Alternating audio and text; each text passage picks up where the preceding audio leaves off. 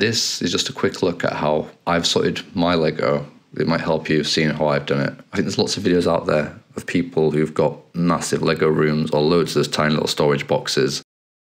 And for most people, that's not really applicable. So this is how I've sorted mine. It might help you, it might not, but this is what I've done, and it has worked for me. I think the first thing you have to remember is if you're sorting out your Lego, you're doing it for yourself. So only you have to understand the system.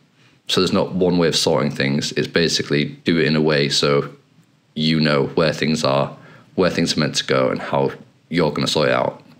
So you can see how I've done it, but you might do it differently with some other things. So I mean, my Lego is sorted basically into these two big IKEA units.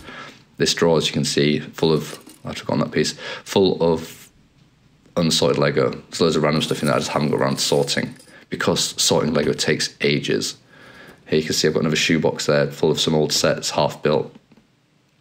But most of my Lego is in these. Here, more boxes of stuff, half-built models there, which I'm intending to rebuild, some track, a few brick separators. That's where I'm currently keeping my trained stuff. But anyway, these two units, I think the one left's called Alex, can't remember what the one on the right is called.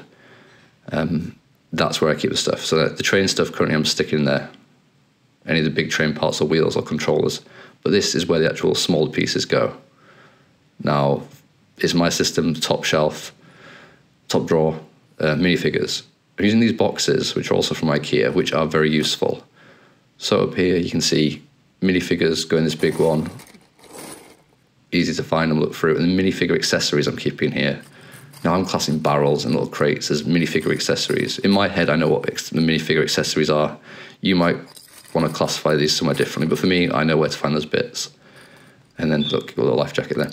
And next to them, this box I'm putting all plants, animals, and food.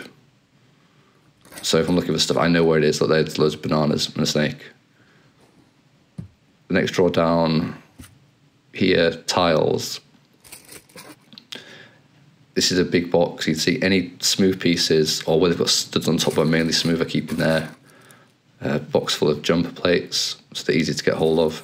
And then another bag full of the grates. Then in front of them, this is where I put all what I class as curved pieces that are smooth, so no studs on top. I mean, you can see this, you've got the studs, but when it's in a model, the studs are hidden. So basically smooth curves, and in here there's printed pieces. You can see I've not got many printed pieces just lying around. An old vintage Octan. So yeah, so far I know where I'm looking for these parts. The next drawer, here I've got curved pieces with studs on top. And I mean, they're curves, slopes, a lot of different pieces thrown in there, because I'm not going to sort these out into individual tiny drawers. I know if I need a piece like this, I know where to look for it basically. And in this drawer I just put round bits. So, you know, classic sort of the round 2x2 rounds, but also little the single stud round pieces and cones. And then here I've just got a stack of these sort of bigger bricks. This drawer I'm just sorting out, because these are quite useful to have the one wide plates. You can see I've sorted them in these boxes roughly. In this box you've got the random ones, like the L-shaped ones, the ones with grips on and so on. But basically if I'm looking for a piece like this, oh, then here you can see all just the transparent pieces.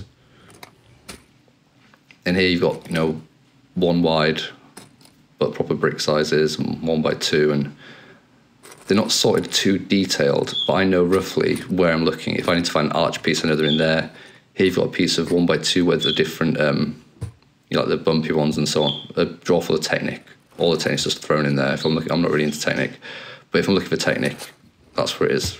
One day I might sort it out further. Just some random set here, and these drawers at the bottom, I think just, yeah, currently just a few instructions are thrown in there, but that's eventually where more of this stuff's going to get sorted into. And then across the other drawer, plates. Now these are all plates, apart from the one, oh, Jeffrey from Toys R Us, apart from the one wide plates, every other plate I just throw in here. I've not got time to sort these out. At one point I was trying to sort them out into individual shapes or sizes, I mean individual sizes or the colours, but if I'm building something I can just generally look through there and find what I'm wanting pretty quick. And here just an old set of, again, more space I've not yet sorted into because it just takes that long. More Lego still got to sort out. At the bottom is the big drawer I showed at the beginning, just full of Lego. So I mean, I think the thing to get from that is a system where I can find the bits I need, but also it takes so long to do. I've just not got around to sorting out loads of it. There's loads of track in that box, and there's those sets again. I've also got these. Now the 2x2 is full of 2x2 bricks.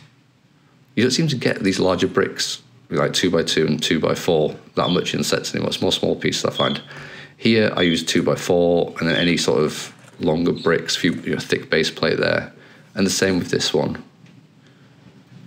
So if I'm needing bigger bricks like this, sometimes to fill out a build for building high, or I just want to use these for building something, I know where to look. So that's how I've roughly sorted out my Lego. So when it comes to me building something, I can generally find the piece I need reasonably quickly. I would recommend getting one of these trays, also from IKEA. This video is not sponsored by IKEA, why it would be.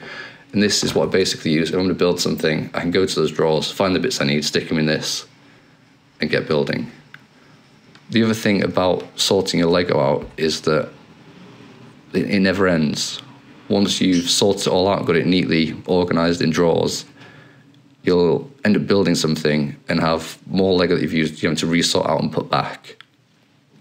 Having a system that you understand yourself is going to make it much easier in putting Lego back in the right place.